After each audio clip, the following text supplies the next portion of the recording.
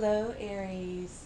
Good morning, guys. This is going to be your 2019 yearly projection, and we're going to go through each month of the year with two cards and a significator or an influencer in the middle.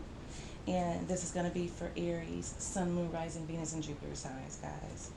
All right, so we're going to go ahead and shuffle these cards a little bit because I've already shuffled off camera. All right, guys. If this reading doesn't resonate for you, please check your moon and rising signs as well, okay? It may put together a better picture or a full picture for you. All right, guys, if you like this video, please hit the like button, share the video, subscribe to the channel. All right, guys. So this is going to be January. All right. February. I'm going to move that over some. February. March. April. May. June. July. August. I should put August there. August. September. October. November. And December. Okay. And so now I'm going to go and put, okay. Let me make sure my deck is upright because I have an issue with that at times. All right, so I'm going to go ahead and give each card an additional card. All right, so I'm just shuffling these a little bit, so bear with me. And we're going to go around the circle just like we just did with those, okay? All right, so January, February, March, April, May, June, July, August, September, October, November, and December. All right, guys. Hope you can hear me. I think my microphone is, the battery's going dead. I need to get one that does not have batteries, okay? I gotta upgrade some kind of way. But of course, that's money.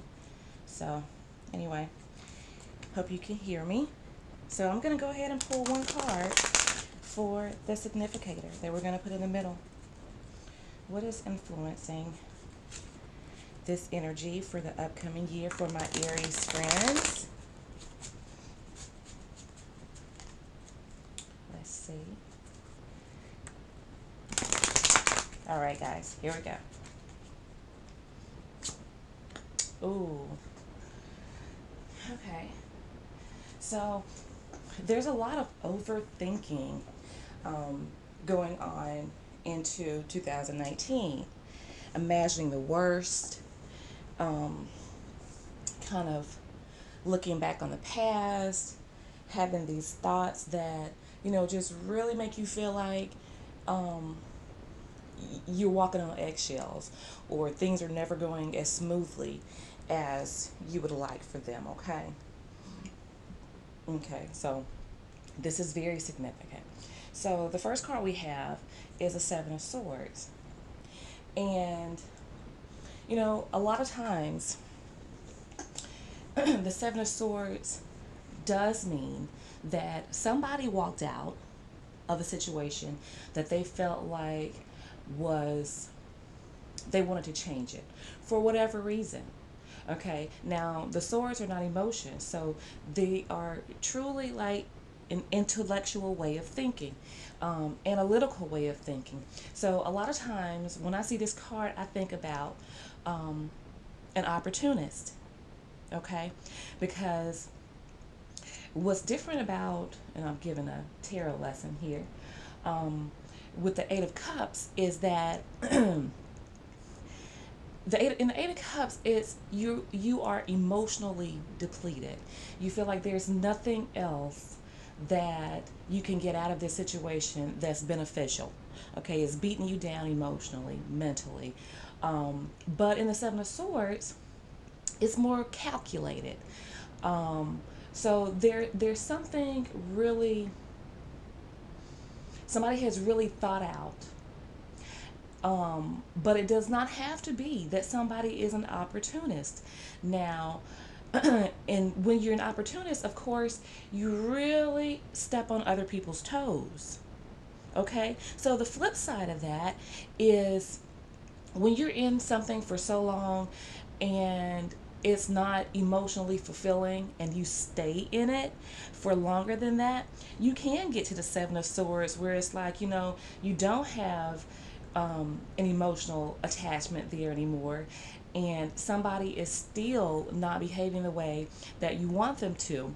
So you make the decision here in these Two of Swords that you're leaving behind, and you take what you have left and you leave. Okay, this is going out for something that you feel like is better suited for you. Okay, and that's coupled with the Five of Swords here. Okay, so with the Five of Swords and the Seven of Swords, there is somebody trying to get away with something. Okay, so whether that's you or somebody else, there's somebody trying to get away with something. I feel like they are, it's a very airy person, somebody that thinks a whole lot, with not their heart but their head. Okay, they probably do not display a whole lot of emotion. Very defensive.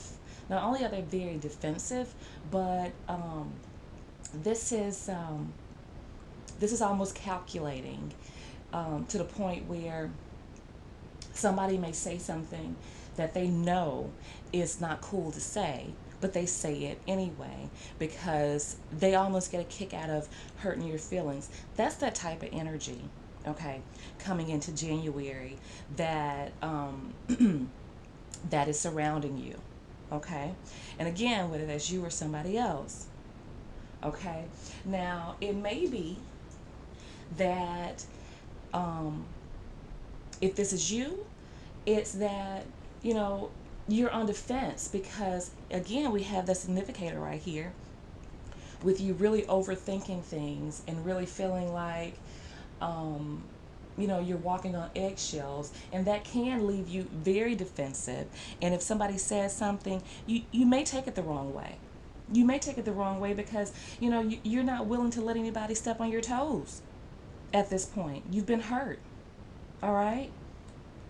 So we'll see where this goes. Okay. So now moving on into February, um, there's something that you're waiting on.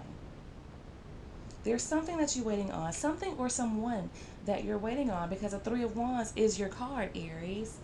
Um, and I feel like you have put your intentions out there, and it's something that you feel like not only that you deserve, but that you worked for. Okay? So I'm feeling like, you know, it was something that you thought was not, that was not, what's the word? That you thought was not going to pan out.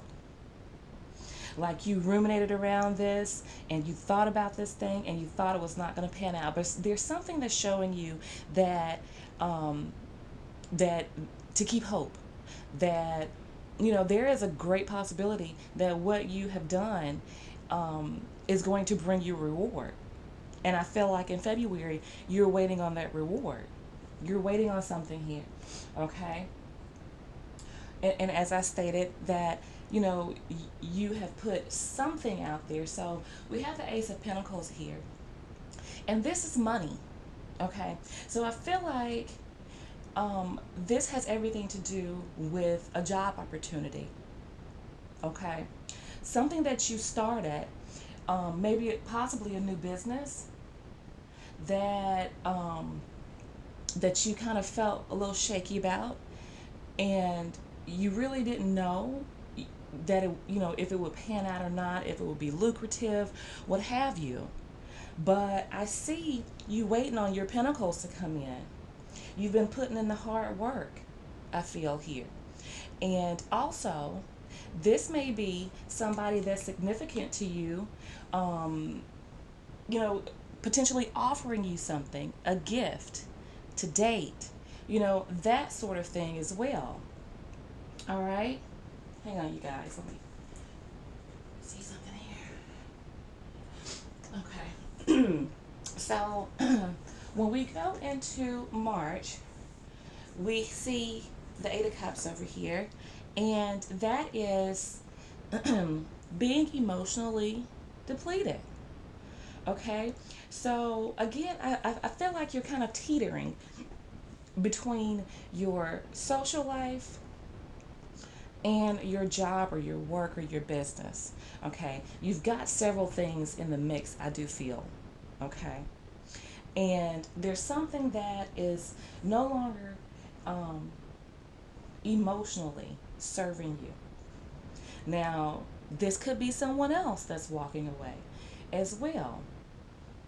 And I get the feeling, though, that I'm going to turn this one on over. This is a high priestess. This is following your heart. This is following your heart and your intuition with the high priestess being there. I feel like this is you walking away from feeling like nothing is working out for you. Okay? I think, going into the new year, you are changing your perspective here.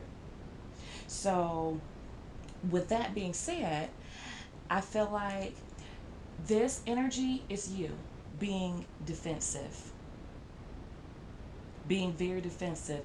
But I don't think that you're being defensive and hurtful on purpose. I feel like this is a defense mechanism because something has brought you into the new year feeling like, you need to be on defense all the time. You've been hurt, okay? You've been hurt. And so, but I think more towards March, you are getting away from that energy. And I feel like that's what it is. And you're using your intuition, you're following your heart. You know that this energy is not good for you to be in. Okay? So I see you progressing throughout the year. All right? Because you're getting to the point here in April where you are more giving. You're more giving of yourself. Um, you still are not on guard, but you're not oblivious to things that are going on around you, and you're not willing to accept anything. Um, you're not gonna stand by and not say anything if something offends you. You're still there because this is why you are here going into the new year. Okay, so you're going to work with people. Look at this. We have the Three of Cups coupled with the Six of Pentacles. This is you working with somebody or some people and being happy and joyous while you're doing it. Okay, so you're getting happier and happier. You're getting more comfortable as these months go on. Okay, now going into May, we have the Page of Wands here. Okay, now this could be you. This could be you starting something new, passionately thinking about it, excited about it. It could very well be you, all right? But it could also be somebody else, somebody new, trying to spark up something with you. Maybe a relationship. It may be a new job opportunity where somebody's want to do a collaboration with you. Um, so there is something new that is coming into play here in May. Let's see what that's coupled with. Oh, look at that. We have death there, clarifying the Page of Wands. So what I'm getting is that this is probably somebody from the past that is trying to come back in the month of May, where something ended here that was not good. Possible ways of thinking, possible ways of reacting to things. But this person's coming in as a page because this is something new. So it's like they've reinvented themselves here with the death card, okay? And that's like Scorpio energy, all right?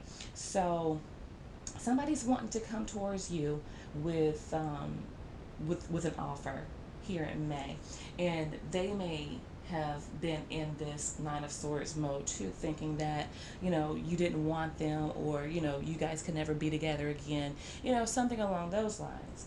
All right, so come here in June, as this person comes back, you have your back turned to them. All right, this is Moon and Cancer energy, but I don't think that when they come back, if this is a person from the past, it may be too little too late in your eyes. I feel like with that Four of Cups, because you have your back turned to them and you're kind of whistling in the air like, really? Now? After all this time? I don't know how long it's been. But, usually during a transformation, it doesn't happen overnight. So this is probably something between you and this person that happened a while ago, and it may be because you have your back turned to them because you're starting something new. There's something that has sparked your interest, and I feel like this is going to be a missed opportunity for this individual when they do come back, because they waited too long.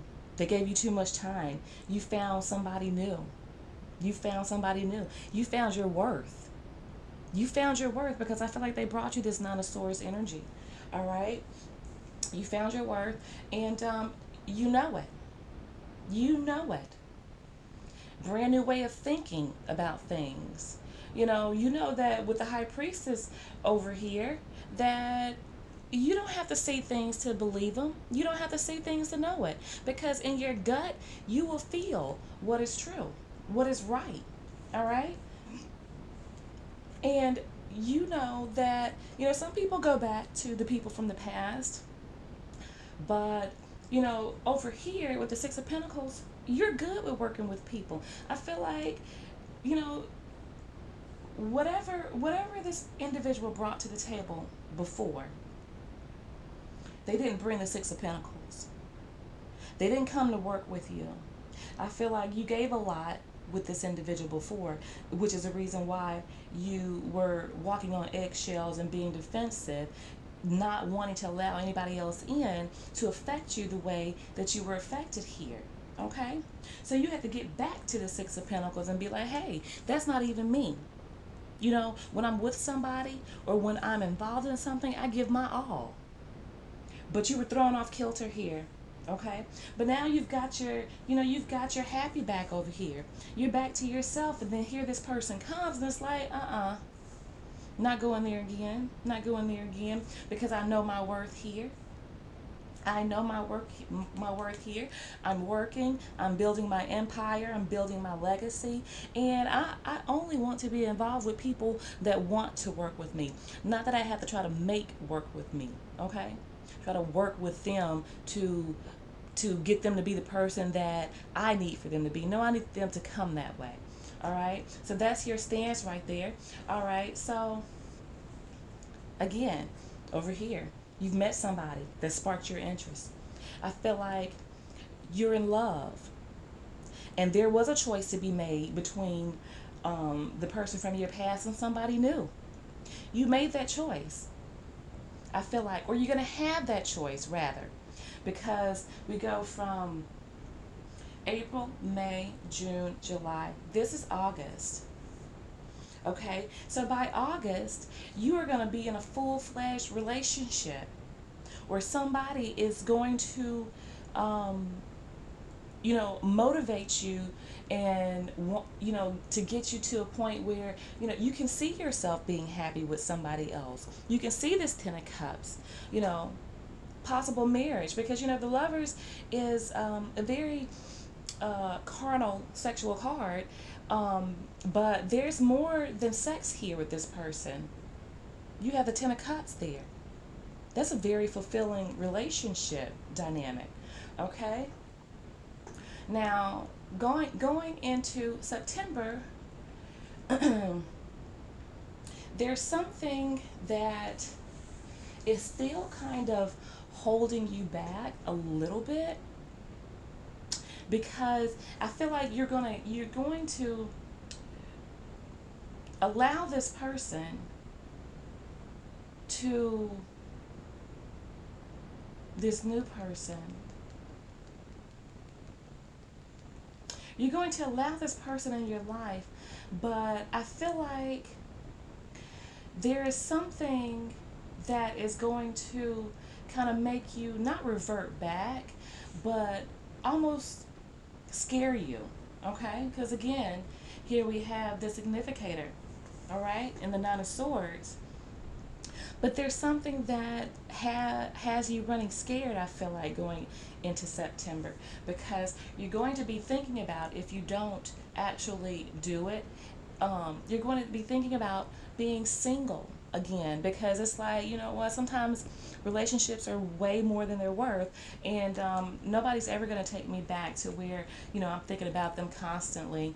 And here we go again with the Nine of Swords presenting itself, clarifying the Nine of Pentacles. Yeah, see, you don't want to be put in a position to where you're walking on eggshells with somebody. Somebody's not offering you emotion. They're very cerebral. They feel like they can think their way around a relationship, not knowing that, no, love is not that cut and dry. And so I feel like you're turning your back on this situation probably before it even gets to the point where you have to have this Five of Swords energy with somebody else, that Seven of Swords energy with somebody else. It's like, because you see here, it's like you're not letting anybody affect you. Nobody's going to affect you like that again. So whatever happened in the past is very significant, because it is shaping who you are from here forward. Okay? And then in October, here you are. This is the divorcee card, people call it. This is somebody that has been hurt. Um, the queens are more reactive. They come from an emotional stance. Okay. Now, being that you have been hurt before, you've got that sword up. Like, you're on guard. You are on guard at this point, because it's like, I'm not letting this bull crap in anymore. I've been there, done that. I'm not doing it again. Okay? That's coupled with the Knight of Cups. So I feel like somebody kind of walks away with their tail tucked, not because they want to, but because they have to, because you're not allowing it. This is a knight. You're a queen. Okay? This person you feel like is not on your level. Okay? So I see that you're progressing throughout the year to be able to use your discernment to cut out things that are not serving you, to not allow things in that weren't serving you before, to allow them to do it again. Okay? I see that's where you're coming to. All right? So in November, look at this. Wow. You have the moon and the sun. You're seeing things very clearly. Very clearly. Okay? You know how to express your feelings. You know how to analyze your feelings. If what you're doing is overreacting or what have you. You know when somebody is really showing genuine affection to you, or whether they're using their narcissistic tendencies to, like, try to get you to a point where they have some control over you. No, you've been enlightened to that bullcrap. Okay? But towards the end of the year, Aries, you are getting it. You are getting it, and I like it. I really like it. And then here you come, finishing out the year, choosing the path that's best for you. You're choosing the path that is best for you. Okay? You're no longer willing to sit and, think about who loves you or who doesn't love you, or, no. Mm-mm. Mm-mm. Mm-mm. You're walking away from that. You're walking away from that because I feel like with this Five of Cups, you know that you have to love yourself above all else. Above all else, I feel like you're going to um, focus on yourself more. Is the way I feel, and I feel like you're leaving somebody behind that um, that does not want to be left behind. Let me just say that. Whether it's the person from the past, whether it's the new person that you meet, but you're leaving something behind that you feel like comes with this Nine of Swords energy. Mm-mm. You're not trying to be emotionally depleted anymore. Okay. So, Aries, that is what I have for you for your 2019 projection. I hope you guys enjoyed, and I will be speaking with you soon.